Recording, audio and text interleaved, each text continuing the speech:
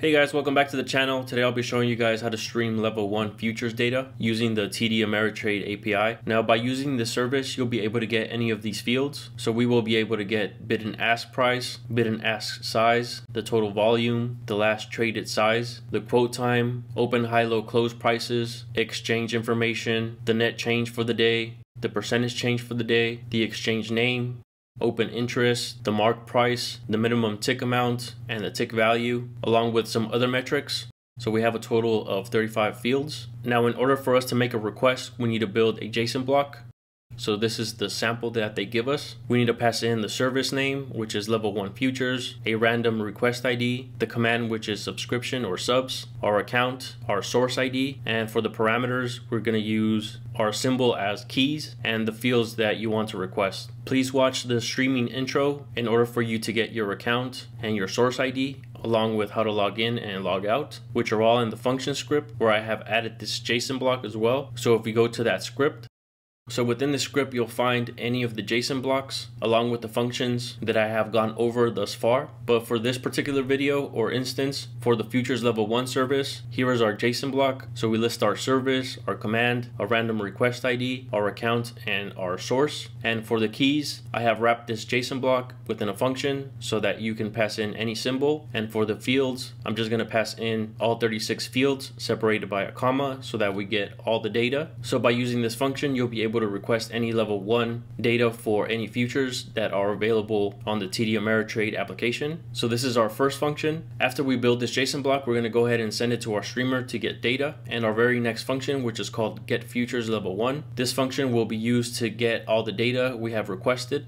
So we start off by getting a list of all the names in API data, which is an environment I send all the streamer data. So once we get a list of names, we're going to go ahead and search for which of those contains the data, because not all the messages we get from the streamer contain the level 1 futures data. And I'm going to store it in environment names. Now I'm going to pass that as a list, and I'm going to extract the data. So it'll pass all the messages and extract the content. After we extract all the content, I'm going to use rbind list to rbind all of our data. In the next section, I just replaced the column names based on the number that was assigned to the column. So here we see that 1 is the bid price, and you can use the documentation for reference if anything changes. So I'm searching for these column IDs, which is this column here, and giving them a proper name. So that's all I'm doing in this section. So here we have replaced all 36 column names, and then we assign it to our level 1 futures data. I fixed the time format for the expiry date, the quote time, and the last trade time. And then I use NALOCF, which will handle any NAs in our data. So the longer you stream, the more data we receive, and therefore this table gets larger and larger. And the last function is optional, and you could change this however you want.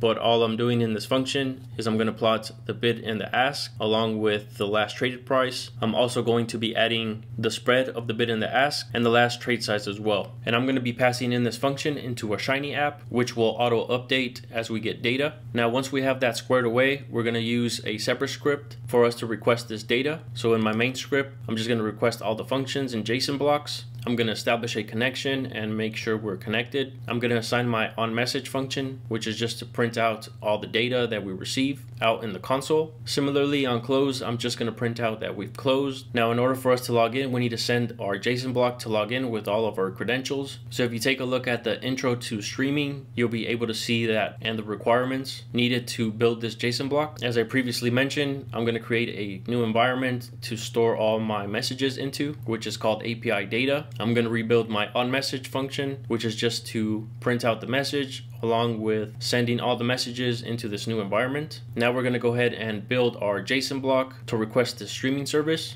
So here I'm just going to assign NQ as our symbol and build that JSON block. I'm going to send that JSON block so we can stream it. And then finally, once we have enough data, we can run the Shiny app, which will display the real-time bid and the ask. So within this app, I made a sidebar panel, which will let you choose between the number of observations you want to display. So we have a minimum of 10 and a maximum of 500, and it will start off at 250, so almost towards the middle. So this will be part of our user interface. Now, as the server, we need to create a function, and this function will update every 2 seconds. So it'll pause for 2 seconds, and then we're going to use our get futures level 1 function, and we're going to pass that into our plot bid and the ask function that we created. And then finally, once we're done, we can go ahead and log out and close our connection. So let's go through an example.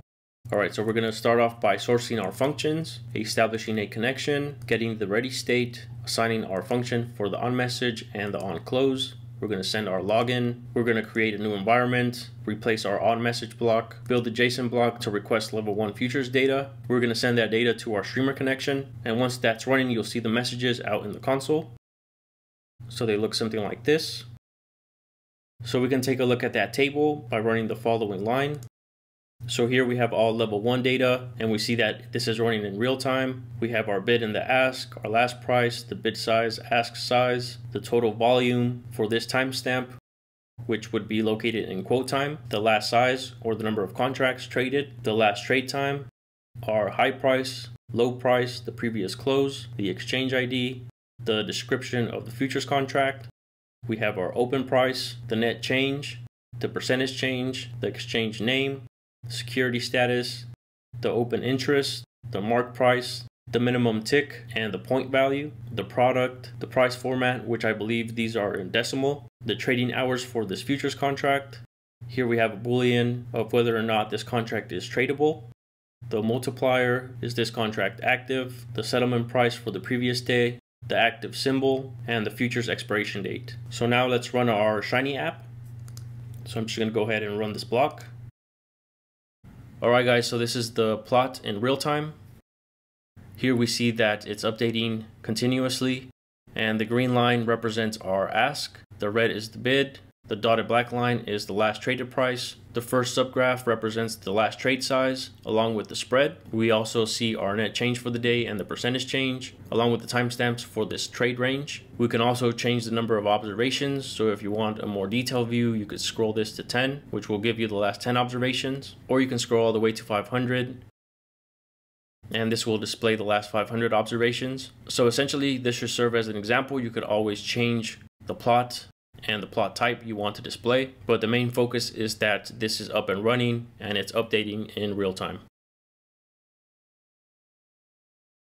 So once you're done streaming, you're going to want to send this logout block, which you can find in the function script, and close the connection. But as long as your connection is established, you can run the streamer throughout the day. Well guys, this concludes the video. I hope this was useful information. I'll go ahead and add these scripts on Patreon and leave a link down in the description area. Please subscribe to the channel if you haven't done so already. Thank you so much for watching, and I'll see you guys in the next video.